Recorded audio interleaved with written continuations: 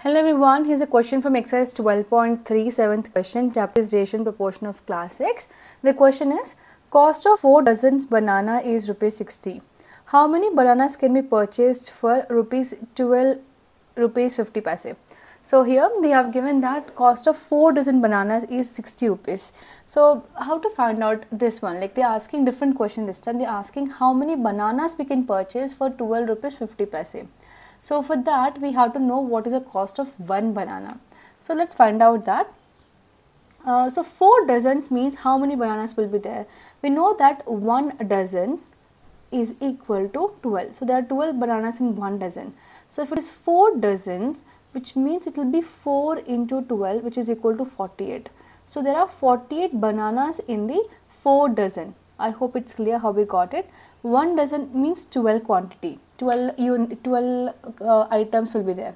So 4 dozen means it's 4 into 12, which will be 48. So 48 bananas are there in 4 dozen. Now we know that for 4 dozen, the cost is rupees 60. Means for 48 bananas, so 48 banana price is rupees 60. Now we have to find out the cost of one banana. So how to find out that?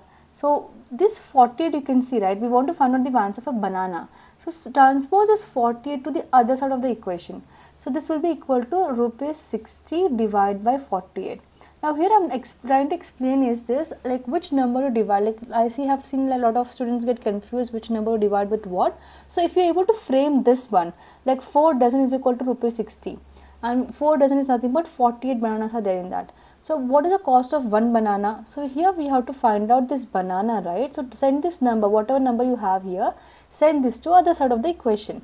Now you have learned the transpose method. So this goes to division and we have to cancel the numbers. So whatever answer we got, that will be the cost of one banana. Once we got the answer, we can able to find out how many bananas we can purchase for 12 rupees 50 paise. So let me just frame this question. Let me rewrite this. So here, number of bananas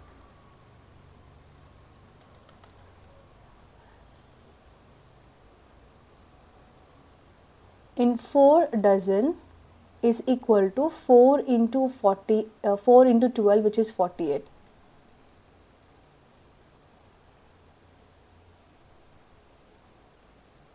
Right? Now we have to find out the cost of one banana. So therefore, cost of one banana is equal to, we know that cost of 4 dozen banana is 60, right? It's given the question. So it will be 60 divided by 48, rupees 60 divided by 48. So I'll just write down the statement here. There is another statement. So it's given the question again.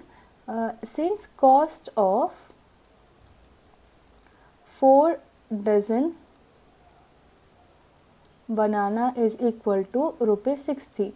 So using this we can able to find out the cost of one banana. So let's divide them. So I'm going to do a cancellation here. We can cancel this number in 2 table or 4 table. It's completely on you. I'm going to cancel this number in 4 table. 4 ones are 4, 4 twos are 8. So we got 12 here. And 6 doesn't go. So 4 ones are 4. 2 will be the remainder. That I will write this along with 0. That makes the number 20. So 4 5s are 20. I'm using cancellation. So cancellation means you have to divide both the number with same number. So choose a table in which both number will go. So 60 and 48 both go in 4 table. Okay. 4 into 15 is 60 and 4 into 12 is 48. So I have cancelled it. Now I got 15 and 12. So 15 by 12. So 15 and 12 both go in 3 table. So I can cancel in 3 table. 3 5s are 15, 3 4s are 12. So this is equal to 5 by 4. Right. So if I convert this into a decimal, it will be equal to, so you can divide this. If you want to divide 5 and 4, so 4 ones are 4, 1 is a remainder, so use a decimal point, we'll get 10. So 4 twos are 8, 2 is a remainder. Since we have used a decimal, I can use 0 here. So 4 5s are 20. So which means it is rupees 1.25, which is 1 rupees 25 paise is the cost of one banana. Now the question is, how many bananas we can purchase for 12 rupees 50 paise? So if it's confusing you, I'm going to take one example. Suppose you have 10 rupees, okay, and you want to purchase a chocolate, and the cost of chocolate, one chocolate is rupees 2.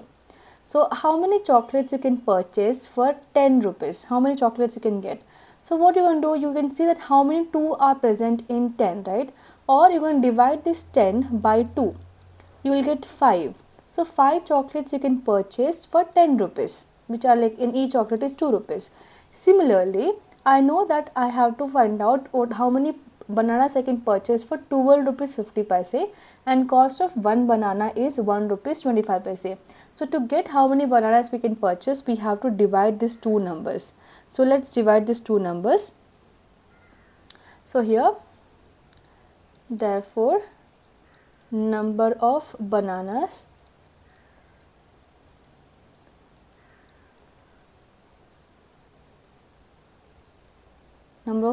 purchased for rupees 12 rupees 50 paise will be equal to, divide these two numbers. So 12.50 divided by 1.25. So I hope you all learned how to do this. We have a decimal point in the numerator and in the denominator, so we're going to remove them. So remove decimal point from the numerator, and there are 2 digits after that, which means we'll get 100 in the denominator. And since we have already 1.25 in the denominator, they'll get multiplied. Similarly, remove decimal from denominator, and there are 2 digits there, right? So there will be 100 in the numerator. Same thing, like how we have learned this in your 4th and 5th class, how to remove decimal. Same thing I'm doing here. So I'm going to just rewrite this once again. So we have here 1250 multiplied by 100, and here also in the denominator I have 125 multiplied by 100. So 100 will get cancelled, 125 ones are, and 125 tens are.